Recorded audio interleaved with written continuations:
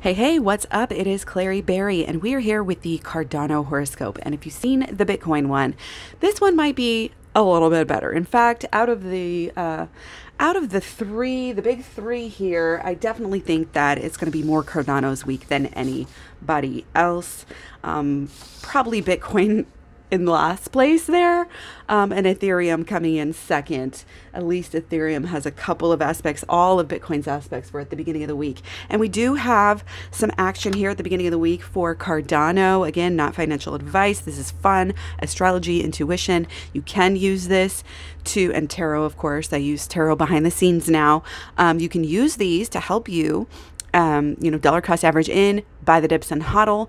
It's a relative day to day change and movement. I'm not giving exact prices, but we give the general energy of the day, and you can use it to help you if you are smart. So again, not financial advice. On the 31st, Pluto, this is a bigger aspect, Pluto in conjunct Venus.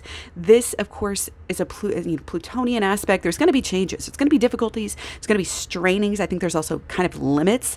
Initially, I drew it like this, but I think it'll be more like, I think this is my final answer if I had to say. Maybe not quite so straight up, but that's kind of, up and over, if it even goes up at all, honestly.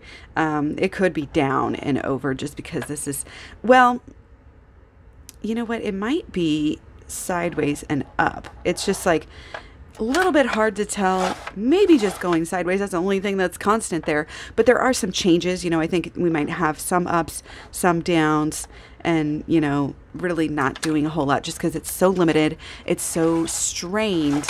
And it's kind of like, this is just part of a bigger change. Again, when you have big changes, when you're trying to bust through the status quo, that's kind of the theme of this week. We're still early. We're still very much in early adoption, and it's just too weird for people.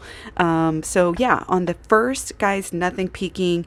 Might have a little bit of good energy left over and then just kind of fizzle out there. On the first. The second, I think we might, I don't know, why exactly. The tarot thinks it might go up and then down a little bit, and then completely sideways on the third. And the fourth, though, is when we actually have some action. And we've got Jupiter opposite Mars.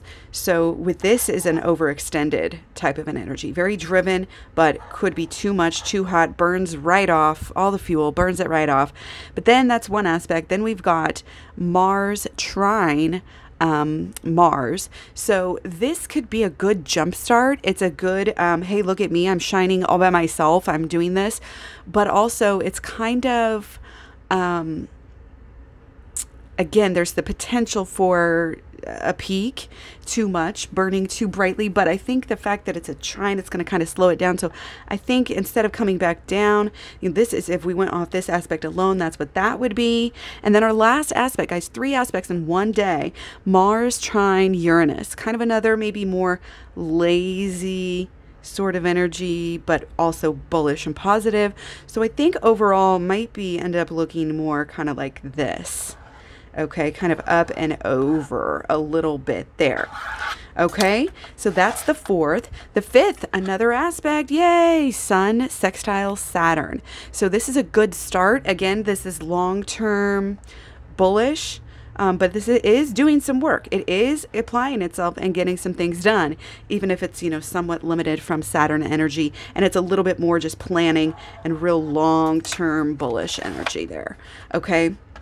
So the outlook will be different by that point than it is here at the beginning of the week, entering into the beginning of the week at least. Now, on the 6th, we've got Jupiter opposite Mars. So again, the planning energy for this, the long-term bullish energy is here. It is good.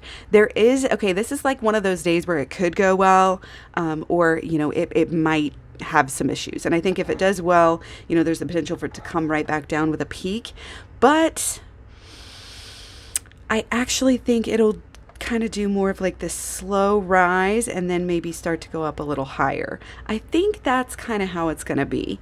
Again, it's iffy. It really could go either way.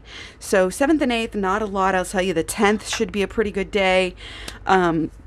Same thing kind of for Ethereum. I don't want to spoil the video, but It's pretty low key. Not a lot happening, I would say, on the 31st. Since I won't get it done today, we'll talk about the 31st and the 1st. Let's see. No aspects, just for Ethereum. Yeah, it might go kind of down here. And then, yeah, it's like, again, kind of long-term good. Its potential is there, but there's going to be, some issues and then some more issues. So on the 1st, we'll probably have it done by then, but just for fun and a little extra bonus. Okay. So yeah, again, the 1st, and again, we'll talk about this, but I think that, it's kind of stable, but a little bit down, and then it's going to be down some more, and it may be a little bit bigger of a way.